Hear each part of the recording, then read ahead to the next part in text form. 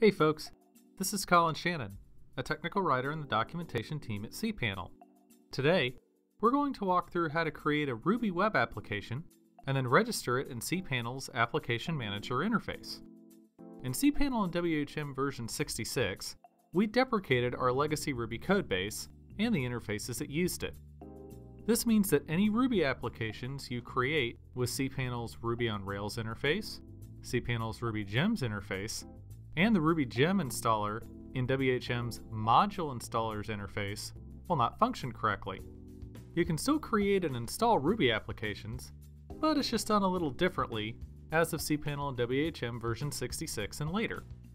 First of all, your server must run Easy Apache 4 and the EA-Ruby24-mod_passenger and EA-Ruby24-Ruby-devel Apache RPMs. Then, after you create the application, you must register it in cPanel's Application Manager interface. In fact, if the EA-Ruby24-mod_passenger RPM isn't installed on your server, the Application Manager interface won't even be available. Also, if you want to add environment variables when you register your application, the EA-Apache24-mod_env RPM must also be installed on your server. We'll touch on environment variables later in the video. When you create an application, you can either do it on the command line as a cPanel user, or in cPanel's terminal interface, which provides direct command line access within a cPanel and WHM session as a cPanel user. We go over this feature more in depth in another video.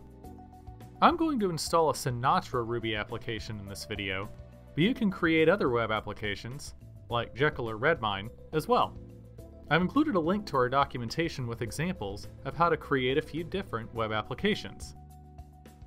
I'll also use the terminal interface to do this, so let's go ahead and log in to cPanel. Here we are in the cPanel home interface. First, let's scroll down to the software section and check for the Application Manager interface.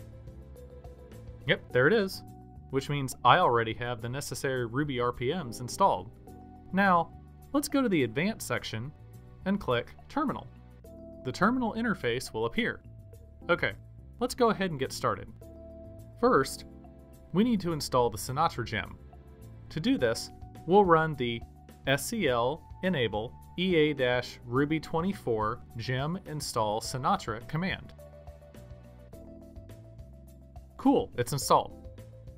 Okay, now we need to create the new application's directory path relative to your home directory. This directory is where the application's source code will reside. You might want to give this source code directory the same name that you want to give your application. I'm going to call this application Frank, so I'll run the mkdir/home/example/frank command to create the directory. Now we need to add some source code to the directory. Let's change to the Frank directory and create a couple of files. First, I'll use the VI text editor to create the app.rb file. Then, I'll add the processes that I want the application to run to this file. For this video, I'll just add something simple, basically a hello world script. Okay, now I'll create the config.ru file and add the configurations to make this work. Remember, these are just simple examples. I've added a link to Sinatra's documentation so you can read more about how to populate those two files with your own specifications. Okay, now that we've done that, the application's ready to register. Let's return to the cPanel home interface, scroll down to Software, and click Application Manager. The Application Manager interface will appear. As you can see, I don't have any applications registered yet. Well, let's go ahead and register our Sinatra app. First, click Add Application. A new interface will appear. Enter the application's name, Frank, in the name text box.